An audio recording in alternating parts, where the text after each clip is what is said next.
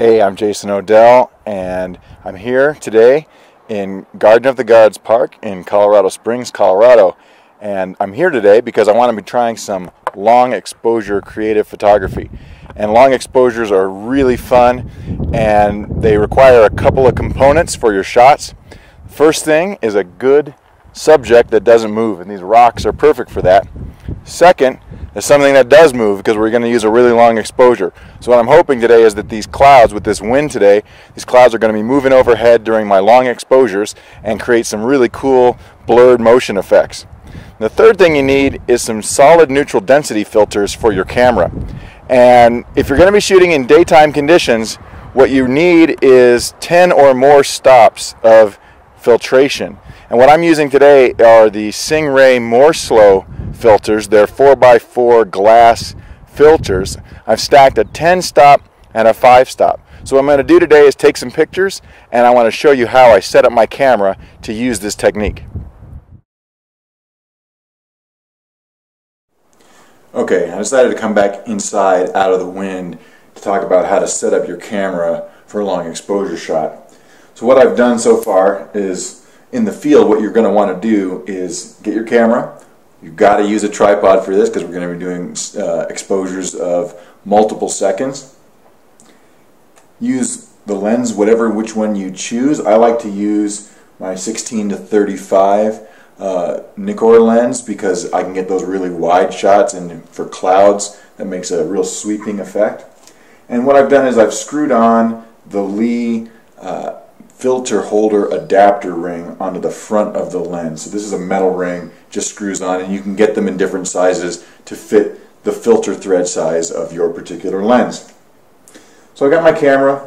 I'm going to compose my shot. Composition, of course, is key. And I'm going to pre-focus, and I'm going to put the camera into aperture priority mode, and I'm going to set the aperture that I want. Depending on the degree of filtration that you have, you may want to be using f11, f16, maybe even f22 to really slow the exposure down. One advantage of having more than 10 stops of neutral density filter is that if you want to open up a little bit to modify your depth of field, get better sharpness, and not risk any diffraction softness, you can do so because you've got a darker filter in front of the camera. So I'm just going to go ahead and set the camera at aperture priority, in this case f11, and I'm in single shot, compose the image, focus. Okay, you do that. Now it's time to add the filter. So this is the Lee filter holder, and it can hold up to 3 square or rectangular filters. And the first one I'm going to put on is a 10 stop Singh-Ray more slow filter. If you can look here, it's got a little foam gasket around this, and that's to prevent light leaks. This is a very dark piece of glass.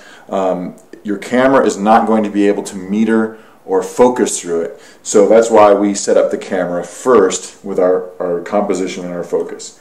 I'm just going to slide this into the very first slot. And this filter, you'll notice that the 2 edges here that don't have the foam all the way out to the edge, those are the ones that go into the slots on your filter holder. I'll slide that guy in there. And I'm just going to align it so that the foam gasket is around the edge of the filter holder. Okay? So that's one. And if you want to use this, you can just put it on. I'm going to go ahead and put on the second filter. Now this is a 5 stop more slow. It's also another 4x4 inch glass filter. This one doesn't have the gasket. You can use it by itself, or you can use it in conjunction with other filters. So I'm going to slide this in there. So now I've got 15 stops of solid neutral density filter. And what's great about this is because I know the degree of filtration, how many stops it is, I'm going to be able to calculate my exposure. That's the next trick. So before I put this on, I'm going to go back here and look at my meter reading in aperture priority mode. So outdoors, in Garden of the Gods earlier, my meter reading was about 1/200th of a second at f11, ISO 100. I'm going to put this filter holder onto the camera, Okay, make sure it's secure. And I'm going to close the viewfinder cover, the eyepiece shutter. It's very important that you close the eyepiece shutter. And now I'm going to put the camera into manual exposure mode. And in manual exposure mode, I can set the shutter speed and the aperture independently. I'm going to leave it at f11, which is where I was before, and I'm going to put the exposure to bulb. Bulb exposure means that the shutter will stay open as long as you hold down the shutter release. To do that, I'm going to use my remote cable release that has a lock on it. So I can switch the lock to the lock position, and then it's going to hold the shutter open until I unlock it. Before I do that though, I've got to calculate my exposure. And this is where it helps to have a calculator or a smartphone app to do that. And I've got a smartphone app that all I need to do is open this up. It's called ND Timer. ND Timer. It's really cool. I'm going to go into that app.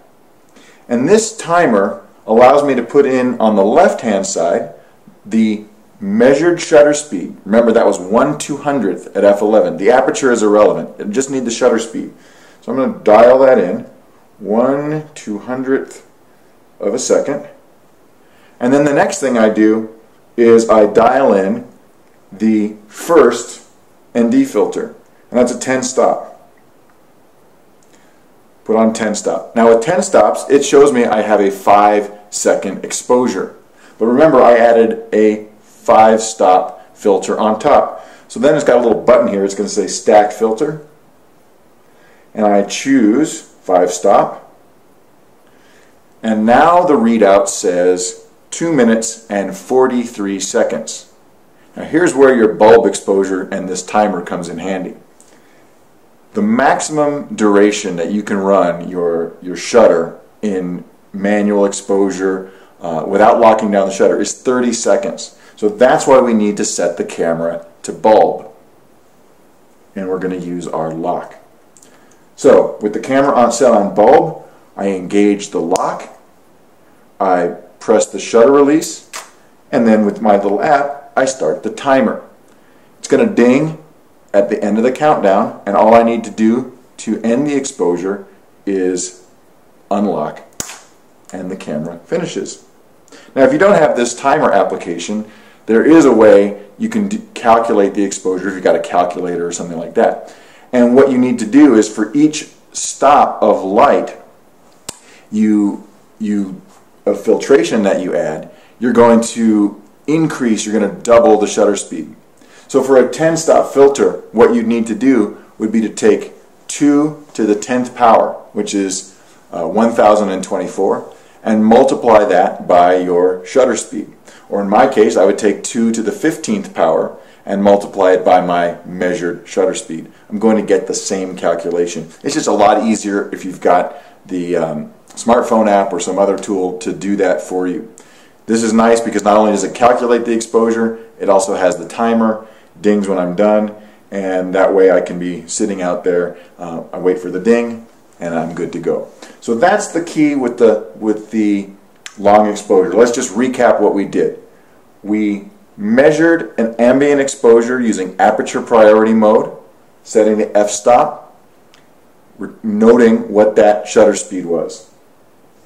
We closed the eyepiece shutter after we had focused and composed our shot, and we placed our ND filters, our solid ND filters, on the front of the camera. Got that eyepiece shutter closed. We switched to manual exposure mode, put the camera in bulb exposure. We had our cable release, we locked it down, and we held the shutter open as long as necessary. To make the calculation, we took our base exposure and we factored in the number of stops of filtration. In my case, I used the ND Timer app for the iPhone. So thanks, I hope that's been informative, and go out and play around and experiment with some long exposure photography. It's a really fun technique to do. It really can give you some incredible results if you do it right.